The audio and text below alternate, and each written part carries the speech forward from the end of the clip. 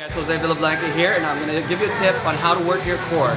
Remember, synonyms of core is center, the foundation, nucleus, I guess. We'll look it up, Google it.